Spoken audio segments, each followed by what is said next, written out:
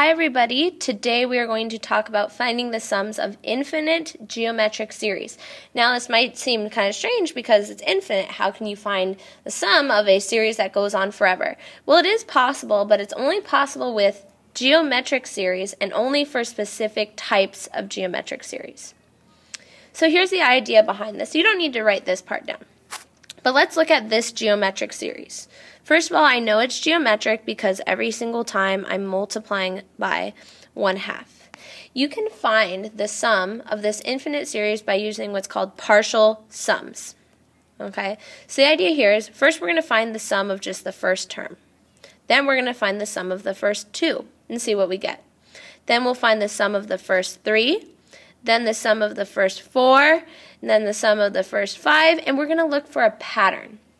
And we're going to see if there's a number that it looks like our sums are approaching. Okay? So let's take a look at what they did here. So they found all of these partial sums. So when they added up, well, the sum of the first term is just the first term. Oopsie, hold on. Here we go. The sum of the first two terms is 0.75. The sum of the first three terms is 0.88. The sum of the first four is 0.94. The sum of the first five is 0.97.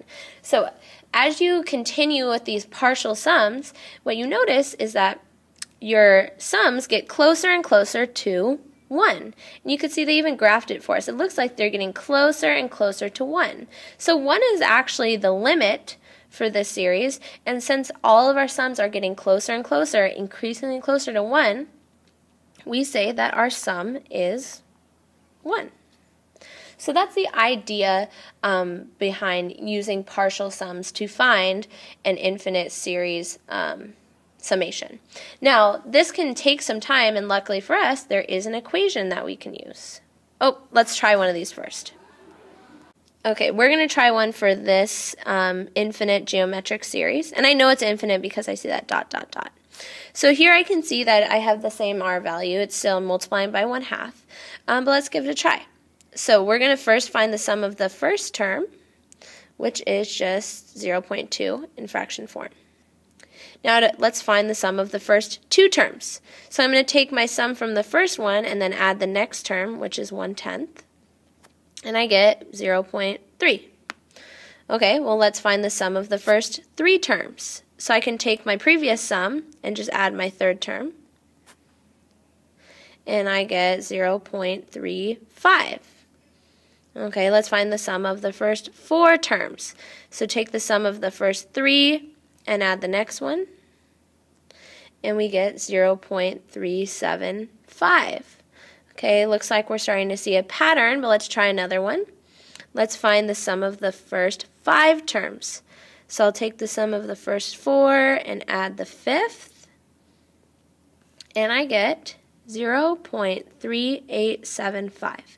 So you can see that all of these sums are getting closer and closer to 0.4. So that is the sum of this infinite geometric series. Now, like I previously mentioned, this can take some time to do it using partial sums. So luckily there is an equation that we can use. And it's S equals a sub 1 over 1 minus r. So it's actually very similar to the summation for a geometric series that is finite. Now remember I said that it only works for certain geometric series. And actually it only works if the absolute value of r, your common ratio, is less than 1. That's just a fancy way of saying that your r value is between -1 and 1, not including -1 or 1. Now, if your r, the absolute value of your r, is greater than or equal to 1, we just say that the series has no sum. It's the same idea. If I asked you to find the sum of an arithmetic infinite series, you would say no sum. It only works for these specific geometric series. So let's give these a try. Here, in this first example, I can see that my r value is 0.7, which means that I can find the sum.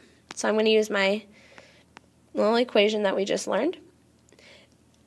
And I see that a sub 1 is 3, so 3 over 1 minus r, which is just 3 over 0.3, which is 10.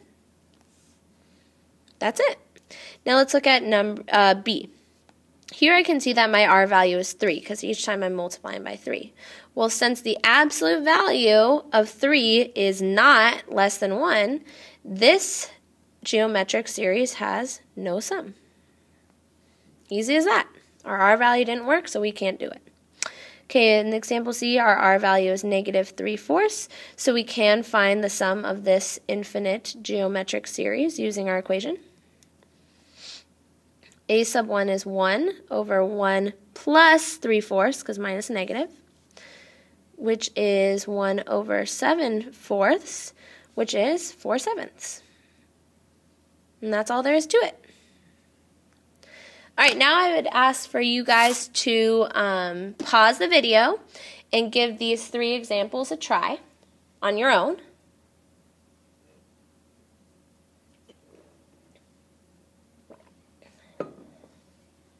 All right, thank you for giving them a try. Here are the worked out solutions. So you can see that for the first example, you can use our equation. You should get 2/3 as your answer. For the second example, our R value is greater than 1, so you cannot find the sum, so we say no sum. And for the fourth one, our R value is 1/4. Be careful, that was a little bit tricky. So we can use our equation, and the sum is 4.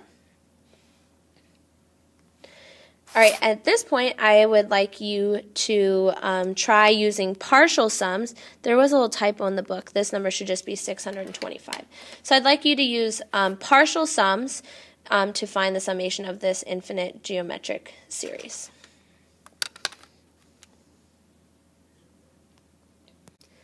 Okay, thank you for giving that a try.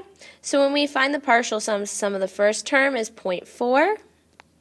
The sum of the first 2 terms is 0.56, first 3 is 0.624, then 0.6496, and then 0.6598. So you can see that this sum is coming closer and closer to 0.66. Now, using partial sums is just an estimate, so if you said 0.7, that's a pretty good estimate, but I think 0.66 is a little bit closer. But either one is fine. So when you try this on your homework, if your answer is close to the answer key I provided, that is totally fine. Okay, so your homework for tonight is homework 8.10 from the book, and that is all for today.